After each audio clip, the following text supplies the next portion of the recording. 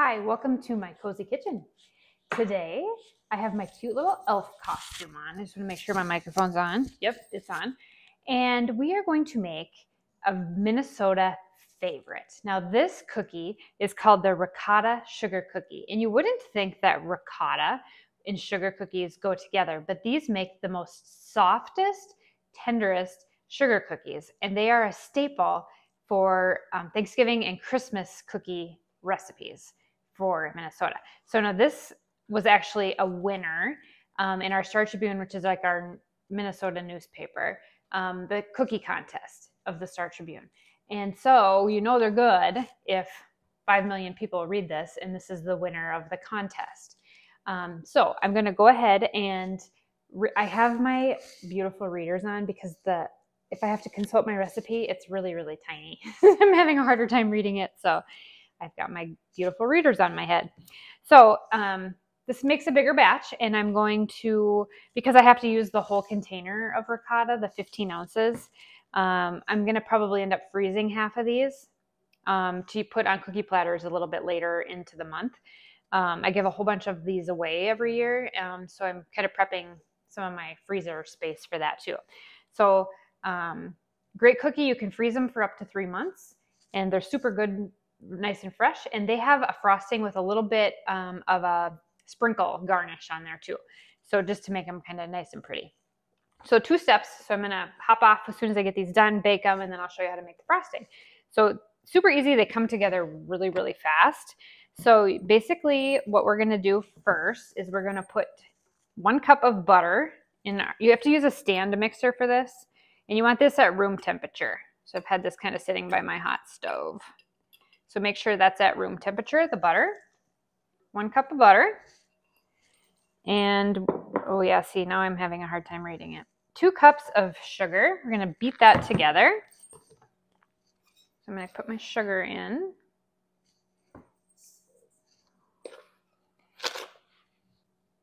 Okay, so we're going to cream this together for 1 minute, the butter and the sugar. That's why you need to use your stand mixer. You can use one of the handheld ones too, but this one definitely, if you don't have a mixer, will use a lot of arm strength, which probably is not a bad thing too. So you want to go ahead and mix that up good so it's creamed up good until it's nice and fluffy.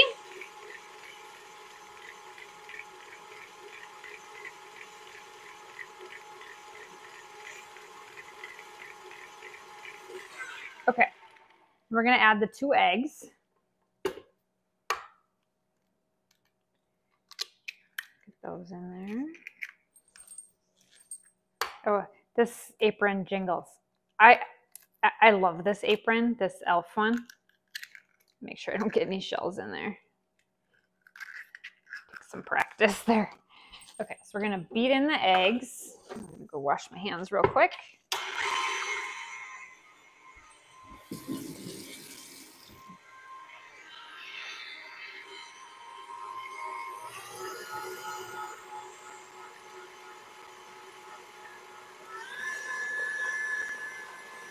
About 30 seconds until that's kind of beat in. Okay, now I'm going to scrape down the side of my bowl just because I've got that butter mixtures kind of sticking to the side. Okay, now we are going to add the ricotta cheese. So 15 ounces.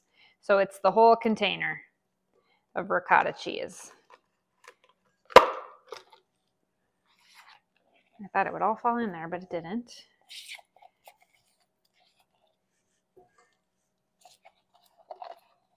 And I will link everything I use to make this on my LTK. So I'm an affiliate person for LTK, which basically is a linking service for hundreds of different websites. And so I can link Amazon, Walmart, all in one link. And people really like that. So I'll try to make sure you can see the link in the description of this too. So if you have a question on something like the elf, people always want my aprons, not so much my dishes. Okay. So I've got that kind of just lightly mixed in. It's nice and fluffy, as you can see. I'm going to add 2, I think it's 2 tablespoons. Yeah, 2 tablespoons, I got the wrong one, of baking powder. So baking powder, not soda. So you want 2 tablespoons.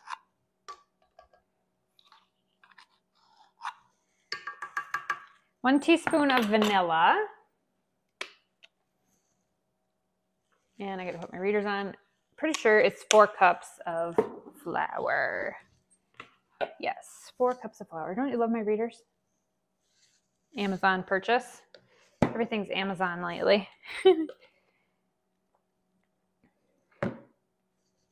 And then 4 cups of flour.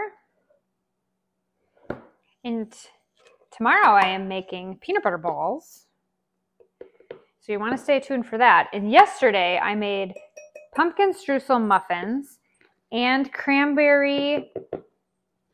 Nantucket cranberry pie. And I have to tell you, those 2 recipes that I made yesterday, I took the muffins up to my daughter and half of the pie. And I tell you what, they are a 10, both of those that I made yesterday. So you can see them on my YouTube. It's the pumpkin streusel muffins and the Nantucket cranberry pie. The pie was super easy. It sounds complicated, but it's more like a cobbler. Oh, they were just amazing though. Actually ate a muffin for supper last night. Okay, we're going to scrape this down. Okay, that's all there is to the dough.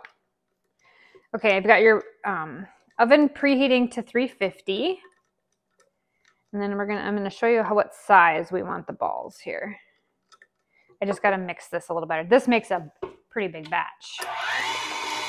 So if you're going to make these for your cookie tray, this is probably enough for a cookie tray or cookie exchange.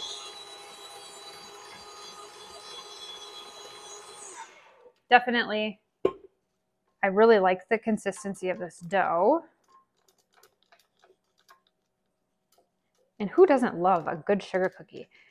And then the ricotta cheese is just going to add another amazing flavor to it. And nice and light and fluffy. You know, if you're wondering, I use the the ricotta cheese with skim milk. You can use the one with whole milk too, but I figured I might as well try to save a few calories. It doesn't affect the taste any. Okay, so my dough looks like this. So that's how much dough it makes. Quite a bit. Okay, let's move this over. My beast of a stand. Okay, so now you want to take your cookie tray,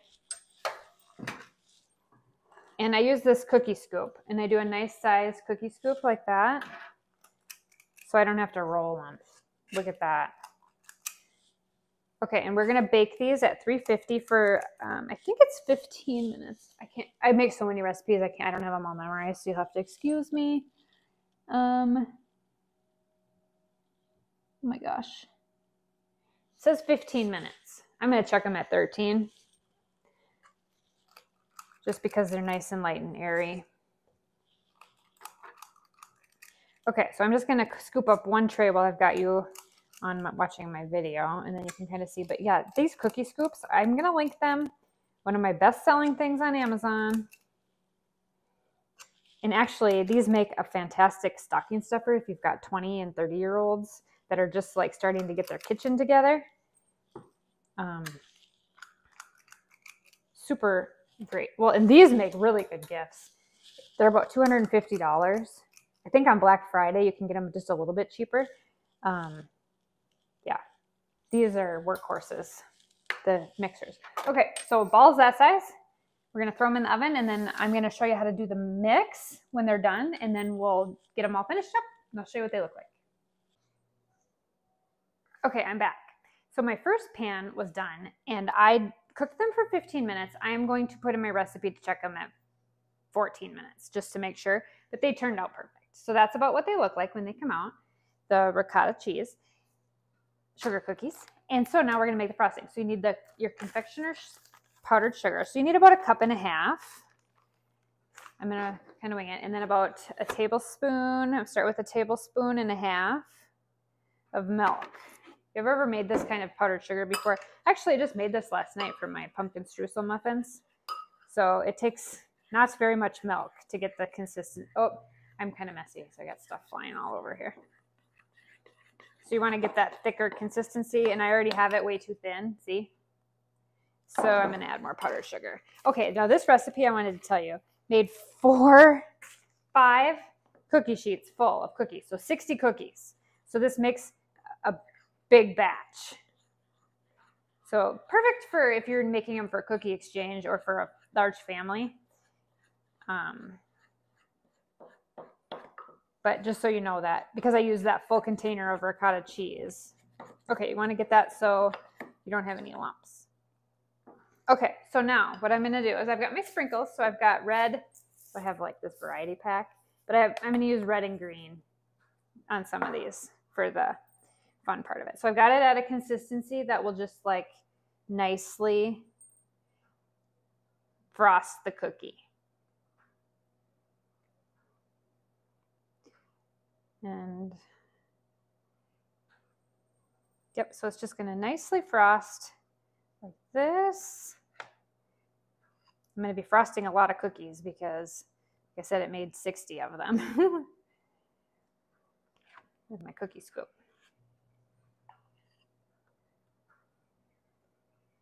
You can put this in a squeeze bottle too. That was another thing I was going to bring up, and I should have got out my squeeze bottle because that would have been much easier for this many cookies. So then you put the frosting in the squeeze bottle, and then you can just like squeeze it on in nice pretty patterns too. So that's an option. Okay, so then because this stuff's like salt, you want to put it in your hands first, and then you want to lightly sprinkle. I'm going to do some red, some green, you know, because they're going on cookie trays. So, and if you're making these in a different time of year, ignore the elf costume. And you can put pastel colors on there for Easter, or red and pink for Valentine's Day.